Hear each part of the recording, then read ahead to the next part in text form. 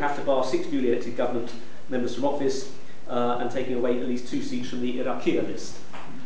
So these events were before the recent escalation in violence in the last few days, and of course they were moves made by the Iraqi government itself. So once again, Iraqis are compelled to go through these electoral processes to retrospectively justify Western barbarism, fully aware that the outcome will be more violence, more destruction, and a further rationale for deferring US military withdrawal. As if the selection of these corrupt elites in any case would have any bearing on the reality of everyday life, as a selection of recent headlines suggests.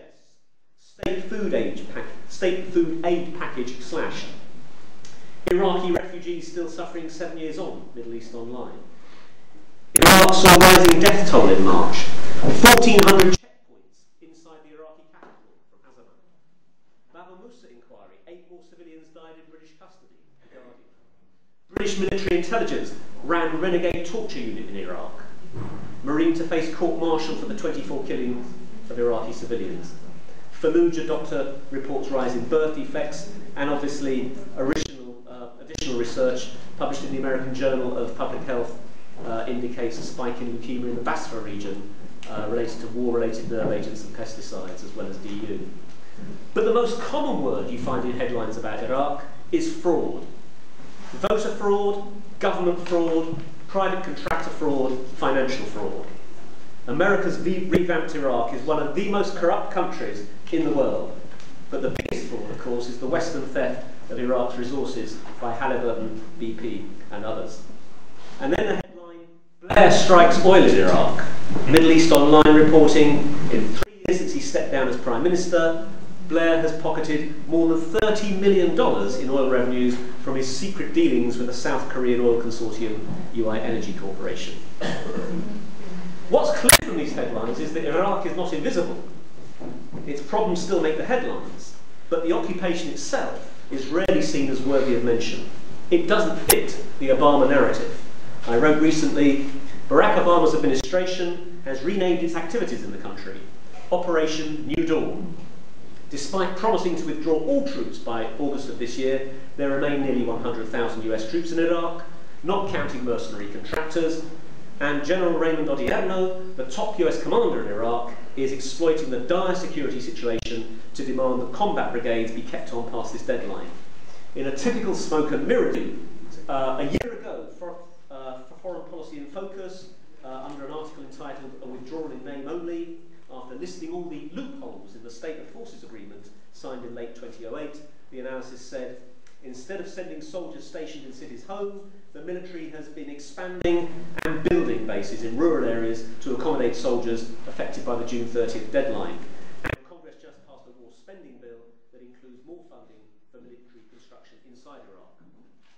And the point of all this is to underline the relevance of our campaign, Justice for Iraq.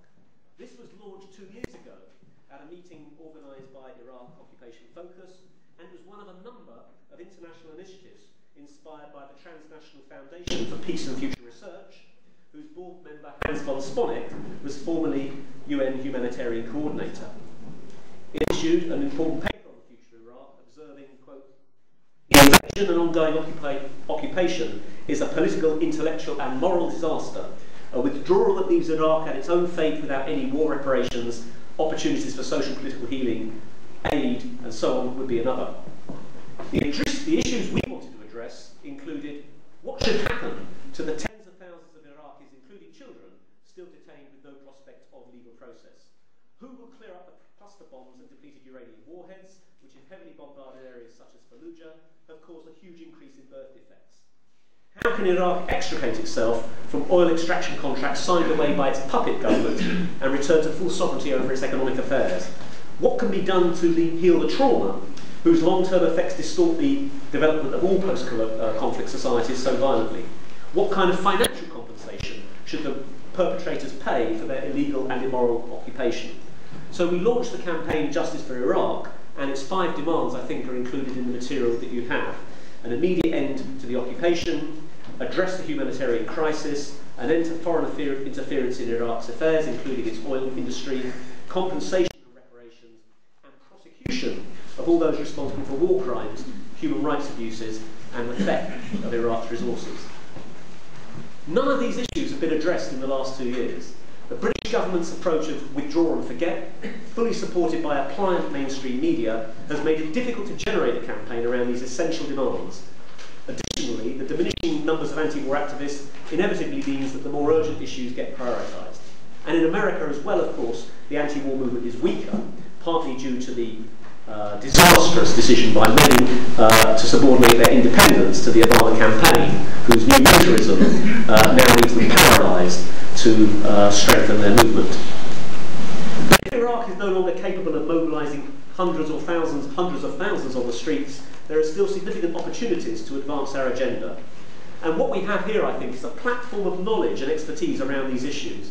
And we must continue to generate and disseminate our ideas to the thousands in the form of things we've done already, the IOF fortnightly newsletter, our blog, our website, and working with sympathetic friends in Parliament. Conferences like this, with the participation of the Stop the War Coalition, are hugely important. The Brussels Tribunal is a brilliant initiative, and it's partly down to our work and your persistence that Tony Blair remains a discredited liar, and that the issue continues to make new headlines and the government's forced to hold new inquiries. The question is then, how do we take our campaign to the next level? Clearly, we're in the run-up to a general election. The wars in Iraq and Afghanistan are just one of many topics that the political elite does not want to talk about. Even the debate about cutting the government's budget deficits, none of them want to talk about getting out of these wars or scrapping weapon systems and so on. But ordinary people, of course, are not so easily fooled. Millions of people are talking about political issues, many for the first time. And we can inject our agenda into this debate. Tony Blair recently made a speech in his former constituency of Sedgefield. He was greeted by anti-war activists, and this is how it's going to be. Writing recently in The Guardian, the novelist Sue Townsend said that she, quote, wept with tears of shame, rage and pity as British and American planes dropped their strategic bombs over Baghdad. I wonder, she said, if Blair was sitting on a sofa with his family watching shock and awe, could he look his children in the eye when the transmission was over? I have never recovered from the shock of that night. I have been told my fixation with Blair and his involvement with the invasion of Iraq is unhealthy. It was all back in the day. Get over it, move forward. But I can't, unquote. Neither can thousands of others who want to see Blair held to account and even tried for war crimes. And we should be there every time he tries to speak in this election campaign, demanding he face prosecution. And we should call on Labour candidates to have nothing to do with him and that he should not be rehabilitated. And there are a few others worth seeking out as well. For example, Malcolm Rifkin, who's the Conservative MP in this town down the road in Kensington, who headed Armour Group, which until its recent takeover made millions and millions of pounds profit providing mercenary contractors to Iraq. And we should go after the corporations as well that made and continue to make money out of Iraq. Companies like Group 4 Security, hired to provide the British Army with security in southern Iraq, but also accused of provoking a riot at Yarl's Wood Detention Centre a few years ago. Companies like De La Rue, which got the $120 million contract to print Iraq's new currency, paid for by Iraq's oil revenues. It was printed in Basingstoke and flown in on 27 specially chartered flights. The Iraqi government had no control over the process. Sir Jeremy Greenstock, the so-called deputy viceroy in Iraq, in the first 2 years of the occupation, is on the board. And all of these companies have offices just down the road, a few streets away. And we should ask all the candidates in this election whether they stand on our demands, the millions of displaced people, the need for reparations, the prosecution not just of a few soldiers, but those who authorised war, aerial bombardment, the torture of civilians. And we should publicise their answers in the local press, on our blogs, websites, in press releases to the national media, and so forth. And it's worth saying, in my experience, MPs on these issues are approachable. Not all the time, but some of the time, and particularly at this time in an election. Some are honest, some are scoundrels, but most are ignorant. And if we could get the knowledge and understanding that we have in this room today into their field of vision, I believe it could make a huge difference. And after the election, there will be the Chilcot report. And like previous reports, it will make criticisms of the way the war was authorised and conducted. But there must be consequences. If the war was illegal, unjustified or wrong, what about holding those responsible to account? What about compensation for the millions whose lives were disrupted and ruined? And this provides us with a focus for public meetings, press work, legal initiatives, and a range of activities that can advance our campaign. So we have to take our ideas forward wherever the opportunity presents itself, developing our expertise, publicising the issues, briefing MPs, strengthening our ties with international co-thinkers. No one else will do this. No one else will do this. Only the people in this room and their co-thinkers can take this forward. And so we carry on. We may no longer have hundreds of thousands on the streets, but we have their tacit backing and goodwill. Polls now show a majority of people want a complete end to military occupation, and 40% are angry that it ever happened.